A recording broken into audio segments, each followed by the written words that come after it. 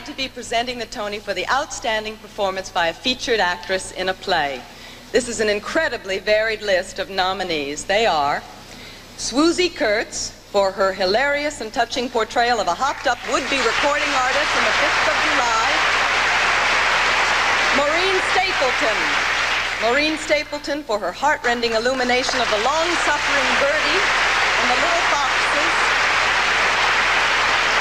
Jessica Tandy, who first appeared on the New York stage in 1930, is nominated this year for her electrifying performance as Glenda Jackson's mother in Rose, and Zoe Wanamaker, who,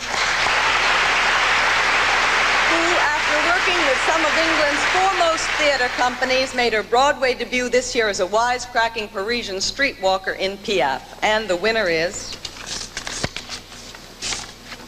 Swoosie Kurtz, 5th of July.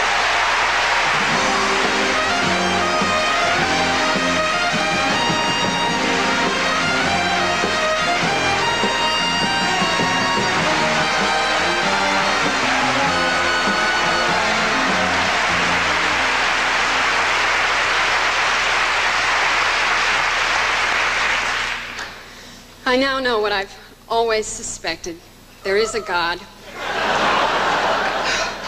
I'd like to thank him and whatever constellation of stars it was that brought me together with Lanford Wilson's wondrous typewriter and Marshall Mason's ingenious direction and the beautiful ensemble that is the cast of 5th of July.